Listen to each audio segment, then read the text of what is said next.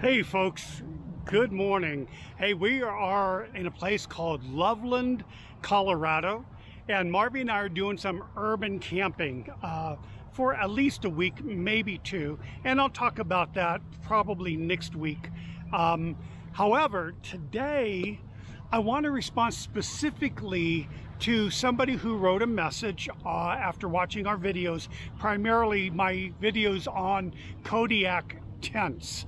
And you can see one of the links up above right here. I'll put it up. But anyway, he had asked, because he has a family and he was going to get ready to buy a tent, he wasn't quite sure which tent to buy. I wanted to respond because, you know, a lot of you are maybe either going to become nomads or it's a season for camping and you want to get a good tent. And so I'm going to talk about the differences between nylon tents and canvas tents, mainly because he wanted to know. He had a family and he said he could buy a really nice nylon tent for about the same price of a canvas tent, which is correct. You know, you can get some pretty expensive nylon tents too. So I want to kind of go through a few of those, like a Ben Franklin thing, good and bad, what's good and bad, and take a look at the differences. So first of all, let's talk about what is a canvas tent and what's a nylon tent. A nylon tent, it could be, it's nylon, it's a synthetic, it's a polymer, and you know, and pretty much everybody knows what nylon tents are. Canvas tents used to be made out of hemp, but now they're mostly no, I can't say they're all cotton. I know the Spring Bar and the Kodiak canvas tents are 100% duck cloth cotton, and you may find some pretty cheap manufacturers out there that's going to be a poly cotton blend. But for this video, I'm going to talk about the cotton tents versus the nylon tents. So let's talk about some of the things that you want to take in consideration. And the first one is going to be the weight. And if you're an older person or a smaller frame person, you definitely want to take that into consideration. You know, my Kodiak tent, which is a 10 by 14, weighs close to 100 pounds or 80 pounds with the poles and the canvas. And though they do come in different sacks, which makes it very manageable, it's heavy in the vehicle. And a nylon tent is so much lighter, so much easier to set up. While it may be heavy, if you get like a 6 or 8 person tent, it's nothing compared to a canvas tent. So in that case, as far as weight, we're going to have to give it to the nylon tents. Now the next one would be size. Because nylon's a thinner material, the poles have a tendency to be much, much smaller. Besides the weight, the actual size is going to be a lot smaller in comparison to a canvas tent. So if you're looking to go into a really tight spot to store it, if you're in a small vehicle or something, that is a major consideration. So again, once again, we've got the nylon tents are better solution. Hey, before we go any further, let me let you know of a secret. It doesn't matter. You can buy either one. Just get out and go camping. Go enjoy yourself, okay? Do that. Just, it doesn't matter, really. You're going to enjoy nature. Civilization didn't cease to exist because they bought one tent or the other and it didn't work out, okay? The idea is you can survive in just about anything. So all of this checklist that I'm going to give you now and go over, these are just things to consider. It's really going to be based on your personal preference. Okay, the next one is strength. People are concerned if you have a family or if you're by yourself, or if you go into town or go for a long hike and the wind and the storm comes up. Strength. Hands down, canvas tents are, if set up properly, given that both of them are set up properly, the canvas tents are overall, in most situations, the smarter decision to go. They can handle higher winds, more extreme temperatures, hot or cold. They're going to resist punctures and tears 100% better than a nylon tent. So overall, the strength would be the way to go, would be actually the canvas one. So given that situation, just on the strength, when you look at the longevity, and when you look at the longevity, a canvas tent, again, both of them being equally taken care of well, the canvas tent is going to be it will last a lot longer. Now, so with all of that in consideration, let's talk about the ROI, or your return on investment.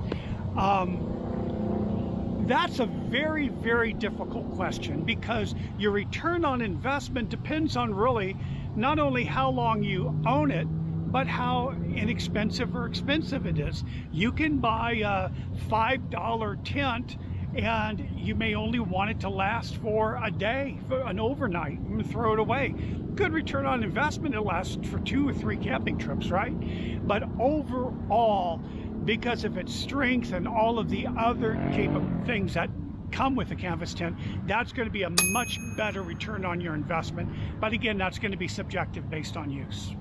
Let's talk about breathability, because you're in a tent and it's summertime, the wind's not blowing. Which one is going to be more breathable? Again, it's going to be the canvas. Canvas breathes. It's got a very tight weave of cotton, but overall it's going to be breathable, which also means less condensation or no condensation. Basically, a nylon tent will have the tent itself, and then you have a rain fly, which has a polyurethane coating on the inside of that nylon to make it waterproof. Well, if it's waterproof, it means water can't get in or out. So when you've got a full tent covered with a rain fly, you're going to have problems with condensation and having it feeling a lot hotter. Also, with the sun hitting it, that's going to heat it up, and with the inside and the air not moving, that's not going to be so good. So that's one thing to consider, is the canvas tent is going to breathe a lot better. That being said, if you get a nylon tent or a canvas tent with windows all the way around, you're going to have less of a problem with condensation. So the one way to sneak around that is going to be by getting a tent with a lot of windows on it. My Kodiak tent has windows all the way around, so when the weather's not too bad, it's just a beautiful view. And you can get nylon tents like that too.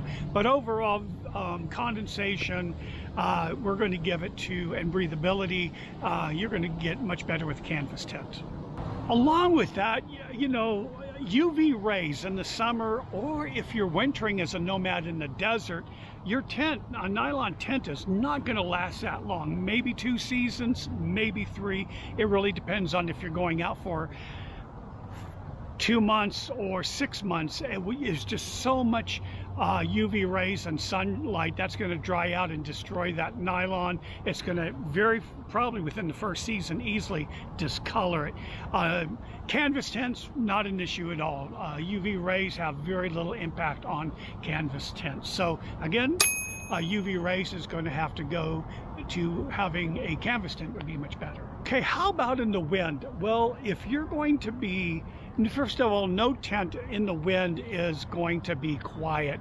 However, canvas tents being made of cotton are a lot quieter in the wind. I have been in a nylon tent, a VE24 by North Face. I think it was a $500 tent when I had bought it, but I had that in 60-mile-an-hour winds on top of a glacier, and the wind outside plus just the shaking and the rattling, very noisy. I don't suggest taking a canvas tent up on top of a mountain on a glacier, but just because of the weight. However, it's not a bad, the noise factor is going to go to the benefit of owning a canvas tent, much quieter.